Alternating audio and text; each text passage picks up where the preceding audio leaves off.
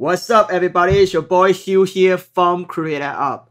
Today, Mistika VR just released a brand new update to allow us as a stitcher to make our job even easier, especially for people who film with this camera, the Insta360 Pro. This camera allows you to film 6K stereoscopic footage, but doesn't mean the footage come out here is good stereo, especially if you forgot to calibrate before or during the shoot. Now, Mistika VR allow us to import the calibration data directly from the camera into your Mistika project, so you come out right off the box have a really good stereoscopic stitch. It's no more clicking around button to just adjust the horizon or whatnot to achieve a good stereo on this bad boy. You can actually read the data directly from the camera. So for those of you forgot to stitch before you shoot, which you should always do that. Calibrate your camera before you shoot, before you film stereo. But if you forget to do that, or you have old footage that you did not calibrate correctly, Mistika VR also provide a way for you to recalibrate the stereo so you achieve a really good result. You will not see vertical parallax, which what cause people have nausea and sick in stereoscopic when you watch it in the VR goggle. And I will show you exactly how to do that in this tutorial. Let's dive right in, guys. Before you jump into the software, I just want to point out that how you correctly actually calibrate with the Insta360 Pro camera. So again, turn the camera on. Okay, so now the camera is turned on. So every time before you shoot, first for every stereoscopic production, make sure your camera is on absolutely a level ground, or the camera is level. Using a bubbler or using an iPhone app to calibrate a camera. That's a very important step. Again, why not? I'm hand holding it, so that's a bad example. But put it on a tripod, monopod, and calibrate the level. Second thing is, look at the menu right here, right? Go ahead and pick this one, and then go ahead and hit it. So it asks you to move 1 meter away from the camera in 4, 5, 6 seconds. So just stay away from the camera. You literally physically stay away from the camera from, I would say, 10 meters instead of 1 meter, and then the camera to do the calibration job. So I always need to recalibrate. I did not do that. But even that with this instruction, I mean, because before that I used PT GUI, and I know that the best practice is to actually put the camera in open ground, and all the subjects should be evenly spread out around the camera, but in the same distance. So no object, no human being, no moving object, nothing too close or too far away from the camera. So that is how you get a really refined calibration for your stereo footage. So even in the instruction, people just move 1 meter away, but most of the time their fingers still in the, because they push the button, right? Their fingers still in the frame, or they're not moving fast enough, or they actually just walk right into the scene, or the director just try to talk to you.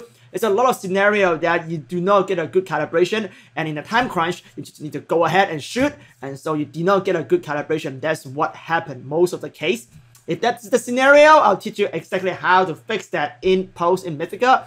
But let's assume that each time you film stereo 6K with Insta360 Pro, you do exactly what you should do to calibrate the camera in the open ground without anything too close to the camera. You should have a really good calibration data stored inside your SD card on your hard drive. And I'll show you where they are, and you can use this data in Mistika to create a one-button click calibration stitching to achieve the perfect stereo footage.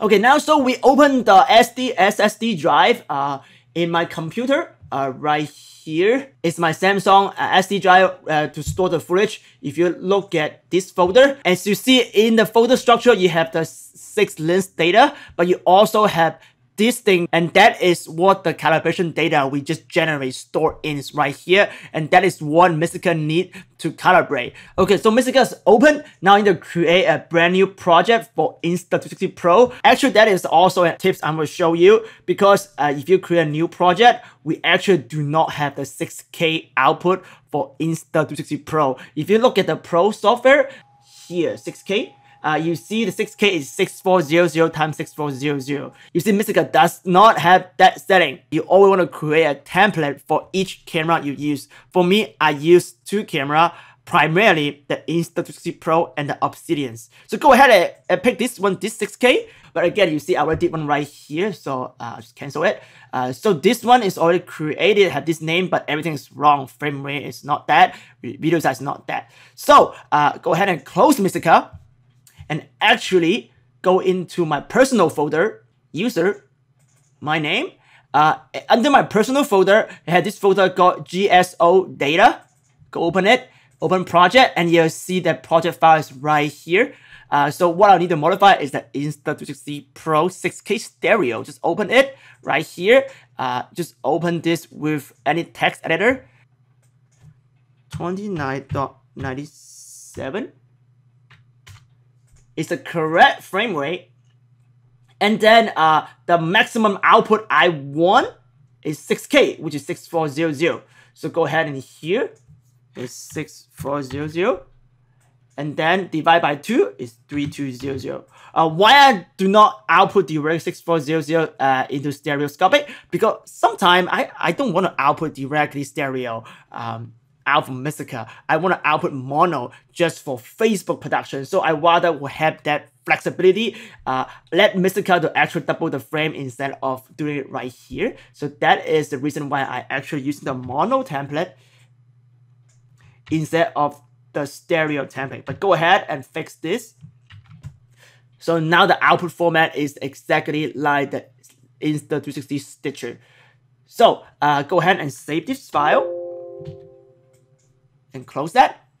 If you reopen Mistika and see the first window pop up, is the exact frame rate captured by the camera and the size, the final format we want. Perfect. Go ahead and open this project. So before we even do that, make sure you're on the latest Mistika firmware because this is a brand new feature just released. So make sure you update to the latest Mistika VR. And then step 1 is same workflow as my other tutorial. Go ahead and find your footage. And that is the footage I need to stitch. So it's 6 lens data. Go ahead and pick 6 lens data, but not the folder, but the lens data individually, and drag it into Mistika. Mistika have a window pop up, asks you, hey, click per shot. So it's a 6 lens rig, right? So type in 6, and then use default template. And here, because it's the Insta360 6K stereo, so go ahead and find the Insta360 Pro template. Which right here is this template for the 6K stereoscopic. Go ahead and pick that, hit open, and continue. And Mistika will generate, why not just close this window, and Mistika will generate a stitch right here. And for you to see better, I will open the black and white anagraph and move right here and look at the stereo stitch. If you pay really close attention, the red higher than the blue and the actual footage. So have this vertical parallax. That is actually very, very bad example. Look at this. Look at, actually this is really clear right now. See, all these have a vertical parallax. So that's why like people say that, oh, Insta360 Pro just do very bad stereo. Well, because most of the time they did not even calibrate their camera, so that's why they capture bad stereo. So that is not the camera's fault. It's mostly because user error. So Mistika right now, it's brand new version, have this feature to fix it. You can easily drop this in here, or you can use the correct workflow. Go on a stitch, say import stitch right here. Remember this pro.prj file? That is a calibration data file that stores the calibration you do when I show you in the beginning of this video. So go ahead and hit open. Pay attention to my shoulder. So now look at that. Now the blue, the cyan, and the red, and this frame is in the same level now. So the vertical parallax is gone. So usually that is done. But that is making the assumption that you actually did a really, really good calibration before you start recording in your camera. But again, as I mentioned in the beginning of the video, most people actually don't have time or forgot to do that. So it's actually in this video, I did not calibrate. That is the calibration data. I use it for my period shoot. It's, again, pretty good calibration, but this can be better.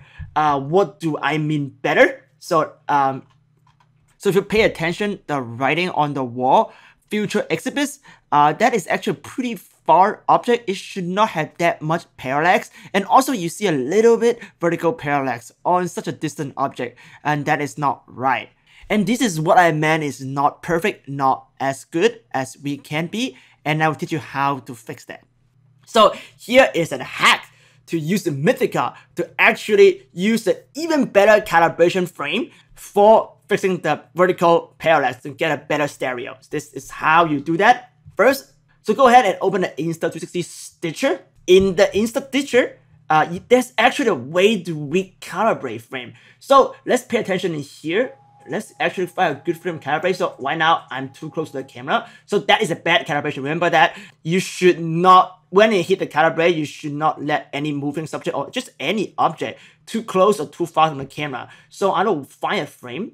Okay, so right here, as you see, I am actually really far away from the camera now, and I'm like against the wall. That should be a really good frame to calibrate. If you're actually calibrate with the camera, that's what you should do. Nothing too close or too far away from the camera, and everything in the background is kind of like in the same distance. That's a perfect scenario for calibration. So in here, in the Insta360 Stitcher, you can recalibrate. With this set as preview right here, if you hit that, a window pop up. And go ahead and stitch the preview image for you. And that's a recalibration. And while we at it, we want to also use the top part optimization that Insta360 Pro Stitcher provide. Actually go ahead and also get the top part fixed. So see, it moves the frame a little bit and fix the top part as well. And that set as a reference frame right here, and then save and apply. So after you do that, Insta360 actually generate and recalibrate data. And if you're on a PC, go ahead and go to your documents folder. On the document, there's an Insta360 folder right here, and there's an Insta360 Stitcher. Go in here, and there's a log file. And look at the date. That is the file. Insta just generated the new calibration data I just set for this video. So go ahead and go back to Mistika. You're right here, under Stitch, import Stitch. But this time, instead of picking the project file, you go to My Document, Insta360, Stitcher folder, the log file, and pick the log file just generated by Insta360 Stitcher. And I want you to pay attention. Again, pay attention on everything. Open, and you see it move. Great. So meaning that with 5 stitches is even better now. Look at that. Before that, we even see the vertical, a little bit vertical parallax on really far away object, but now this is actually gone. And you see the whole scene is actually level as well. So if you look at the top, again, turn on optical flow. So you can turn on stereo. So now even the top look perfect now. So this is great. Now everything is fixed. Okay, so now you know how to use the brand new Mistika feature to recalibrate your Insta360 Pro footage so you can achieve a really good stereoscopic stitch. Again, Mistika VR and working closely with Insta360 to streamline the workflow. So for the second part, that process might get even more streamlined in the future version of Mistika. But right now, that's how you recalibrate your footage. If you forgot to calibrate before and after the shoot, or for old footage that you have, just no way you fix that, that's how you actually fix that. So if you have a bad stereo stitch from your Insta360 Pro camera and people said that, hey, that looked horrible, now you can just go back and fix all of it with Mistika VR and achieve a better result.